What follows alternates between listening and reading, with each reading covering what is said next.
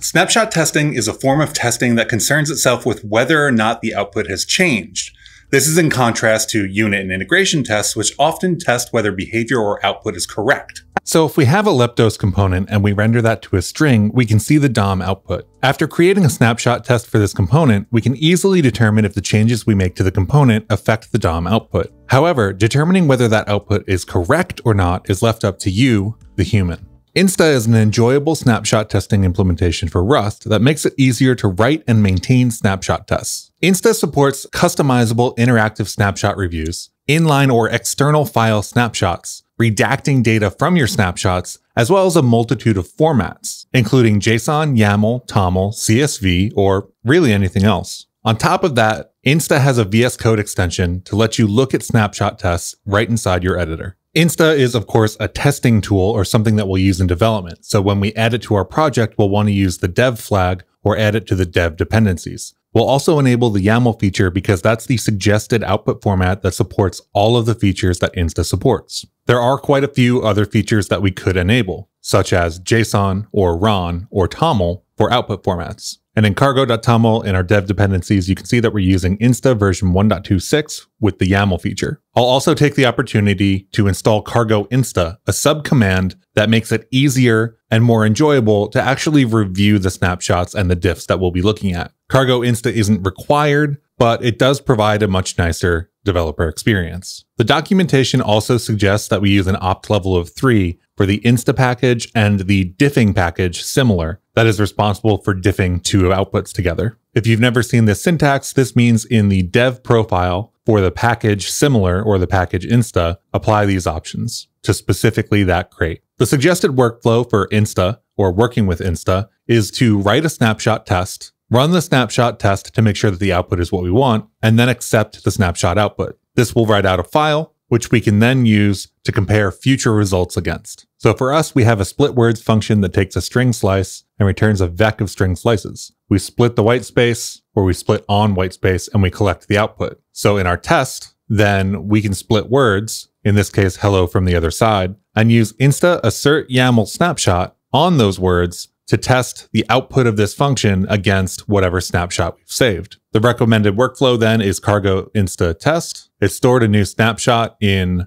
the snapshots directory next to the lib.rs file in an auto-generated file name .snap.new. Now this includes the source file that the test came from, the line the assertion is on, as well as the expression that we're using. In this case, our expression is just a variable name from our test here. So everything below this hash is then the output from the test in list form. If we run cargo insta review, then we get this nice output here that says snapshot file, snapshot, and source, which are all of the items in the header file, the expression, and it says we've got some new results, hello from the other side, as a list. We can choose to accept, reject, skip, or hide the information. So we'll accept this. If we accept it, the file name gets deleted and changed to only have .snap on the end. So new snapshots that need to be addressed will have the extension .snap.new, and successfully added or old snapshots will have .snap. In this case, if I add an exclamation point near hello and we test, we'll see a new snapshot file get created. One snapshot to review is shown in the output here, which we can then use review to take a look at. And we see a diff. We've got the old snapshot in red and the new results in green. So in this case, we've added the exclamation point, which we can then choose to accept or reject. And it handles the snapshot files for us. But separate files aren't the only way to work with Insta. If we put an @ before the assertion in the assert YAML snapshot for the value that we would be looking for, then when we test, we'll see that we have one snapshot to review. And you can see the file name lib.rs pending, which contains some JSON that Insta is using to keep this test around for us. If we do cargo insta review, we can see the new results. All results are normalized to a Linux line feed rather than a Windows control carriage return line feed, I believe it is. So I'll accept this. And you can see that right in line inside of the test, we no longer have a snapshots directory with a file in it. We have the snapshot value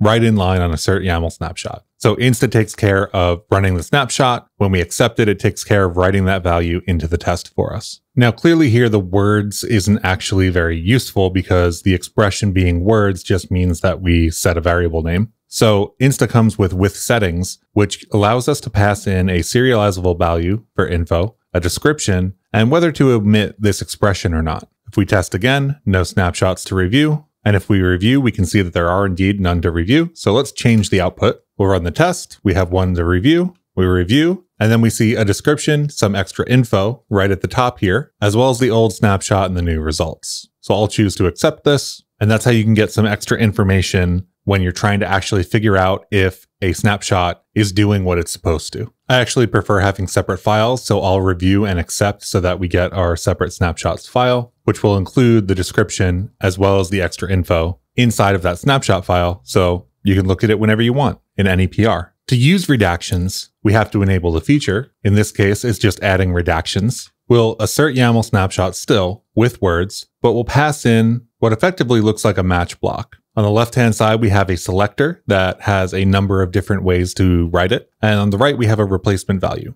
Now, often this is used for things like UUIDs or anything that would be timestamp related or randomly generated. Things you don't want to change in your tests, but that don't matter. Or, secrets if you don't want them. In this case, the new snapshot file includes a2 at index 2. So when we review here, we can see that a2 is replacing the because we chose the selector index into an array 2, and our replacement value is a2. So if we accept this, this will go in. And if we even wanted to, we could do this for everything. In this case, that would mean .star. In this case, every value changes to a2. So this is the old one, and this is the new one where all values are replaced. I'm going to reject this because I don't want to replace everything with just a2. Now in VS Code, if you look for the extensions, there is an Insta Snapshots extension for Insta, and it says it adds syntax highlighting and other improvements. So let's get this installed. And now when we click on our snapshots, we get a little bit of highlighting. And of course, Insta comes with a whole bunch of commands such as accept all snapshots, accept new snapshot, compare snapshots, refresh pending. So if we're in a snapshot file and we compare snapshots, first we have to run the test, and I'll kill the terminal so that doesn't show up anymore. We have now a new Insta file on the right. And if we go to the file and we do compare snapshots, then we actually get a really nice diff view right inside of VS Code. And now we can choose whatever we want. In this case, there's an accept new snapshot button right at the top here, or reject new snapshot. I'm going to accept it. New snapshot accepted comes up in the bottom right. And if we click on our snapshot, it's right there, all updated. And that's a brief introduction to Insta. So I hope you enjoyed it and have a great rest of your day.